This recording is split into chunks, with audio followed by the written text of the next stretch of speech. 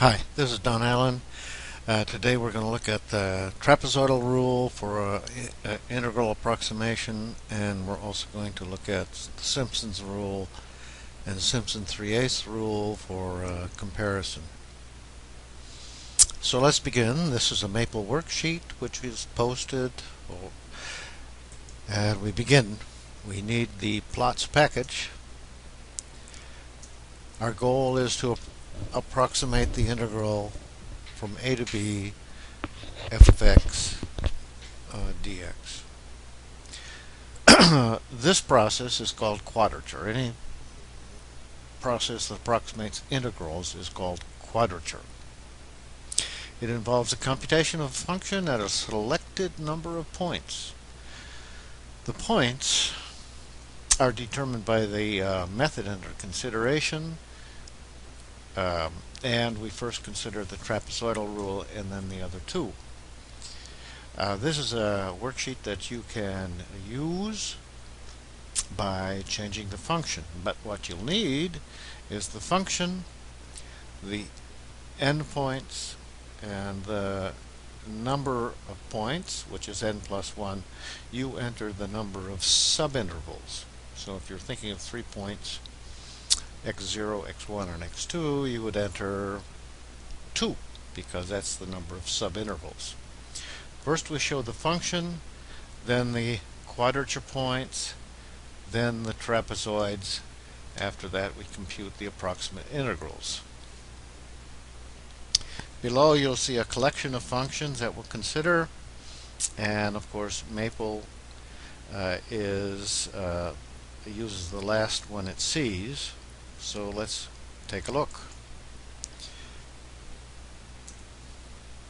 So we're going to be approximating the integral of the e to the 2x from minus 2 to 3, and we're going to look at 6 subdivisions. That's not very many, but let's see how we do on this. The first part of the routine computes the points. The next part of the routine sets up the plots. So this is what the function looks like.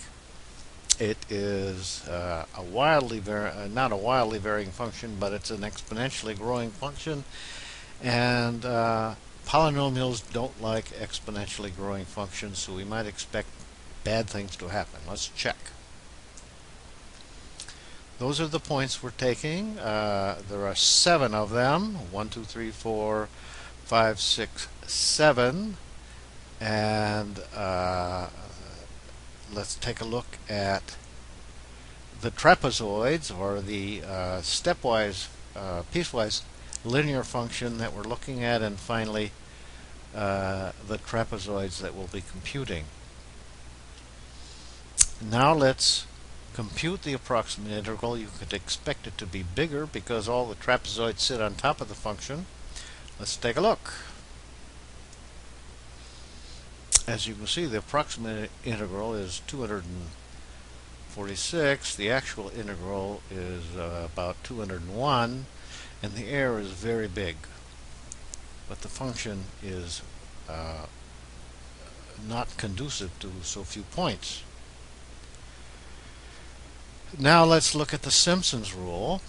Let's consider this carefully. We don't look at pairs of points now, as in the trapezoids. We look at triples of points, and we fit a quadratic to them, as we've discussed in previous videos. This implies that the number of subdivisions must be even. And the routine that we have written here checks to see that that number is even, otherwise it won't compute. But since n is 6, it will compute. So let's check. As you can see, the approximate integral is now 208, and the actual integral is 201.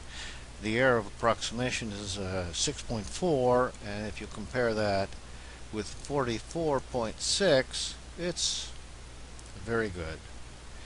Now let's look at the Simpson's 3/8 rule. It's based on interpolating the function by a cubic, based on groups of 4 successive points. That is 3 subintervals. Note, therefore, that the number of subdivisions must be a multiple of 3. This means we cannot compare Simpson's rule and Simpson's 3/8 rule unless the number of subdivisions is a multiple of 2 and 3. The code below checks on that. So let's take a look. Here we have the approximate integral is about 213, and the actual integral is the same. The error of approximation is 11.57. Not too good, but now let's go and increase the number of points way back to the beginning, and we'll change n equal to 12. That's a multiple of 2 and 3, so both of the Simpson's rules will work. And let's take a look. Same function, but now more points. There are 13 points, and those are the trapezoids. They're much closer to the actual function, and those are the the trapezoids rather. Let's see how the approximations look. In this case, the error of approximation is down to 11, but for Simpson's rule, since 18 is divisible by 2, it works. The error of approximation is now 0.49, very good. And for the Simpson 3/8 rule, the error of approximation is 1.04.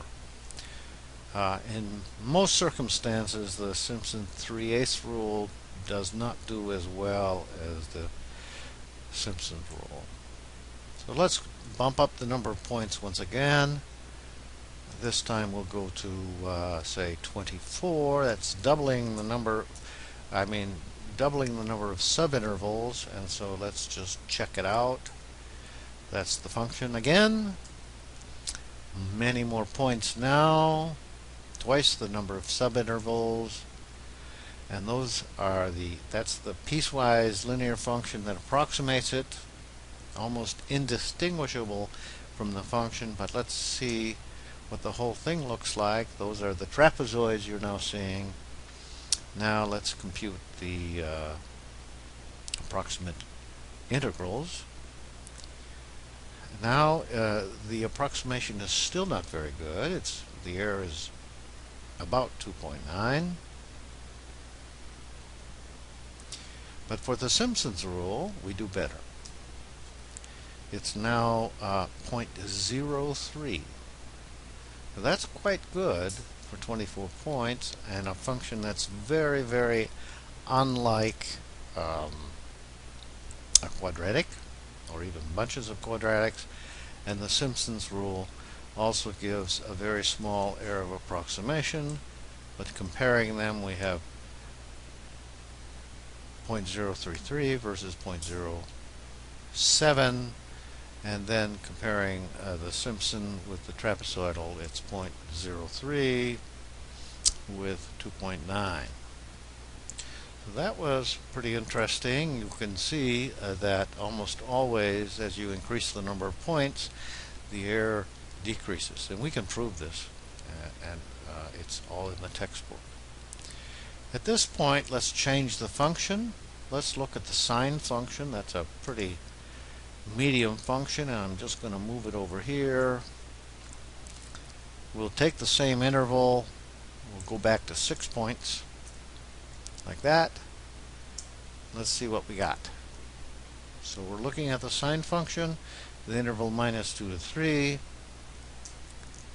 and that's the way it looks over that interval.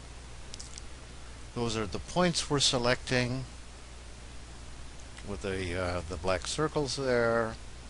Now let's take a look at the not the trapezoids, but the step function that we're looking at. There it is. Not too good, but you'll notice that the error on the left side is the function is more negative than the step function, and on the right side it's more positive. So we're going to have some canceling errors. Let's take a look at the trapezoids. There they are. Of course, the part on the left is going to be negative error, negative integral. The part on the right is going to be positive integral. The error of approximation in this particular case is 0.03 in the trapezoidal rule, which is good, and that's only because things cancel out, as I showed you with the trapezoids. For the Simpson's rule, the approximate error is very, very good. It's 0.001, and for the Simpson's rule, it's the Simpson 3/8 rule is 0.004, so that's quite good. And if we bump up the number of subdivisions, the approximation gets vastly better for the Simpson and Simpson 3/8 rule. It also gets better for the trapezoidal rule. In fact, let's just take a look. Let's just double the number of subdivisions. There we go. There's the function once again, sine function. Those are the points we're looking at. That's the stepwise approximation to the function that we'll actually be computing the integral of. Not stepwise, but piecewise linear. Those are the trapezoids you're seeing.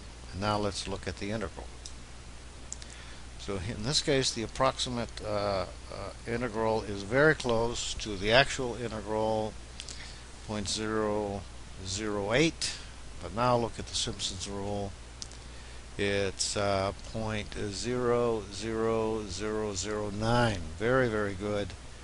And the Simpson 3/8 rule also gives a very good approximation.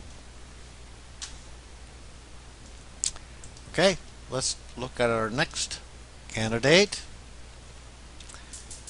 It will be a cubic. Now, what you'll expect from the cubic is that both the Simpson's rule and Simpson's 3/8 rule should be exact, because those rules interpolate cubics, and we have a cubic. So let's take a look.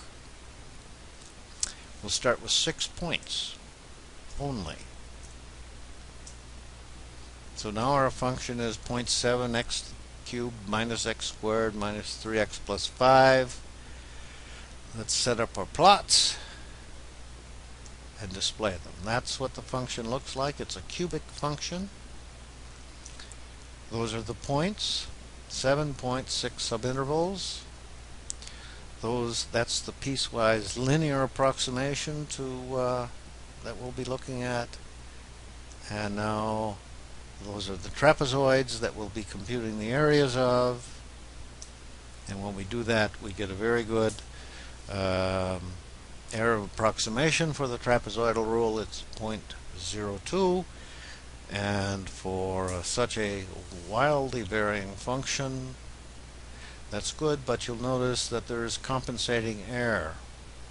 Here it's bigger, here it's less, and that happens on functions like that.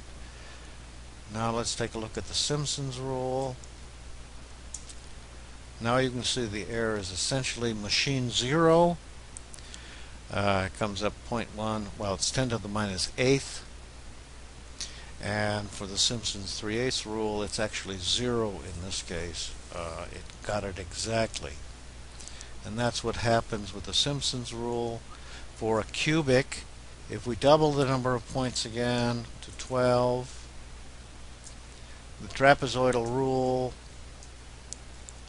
there's the points we're going to interpolate at.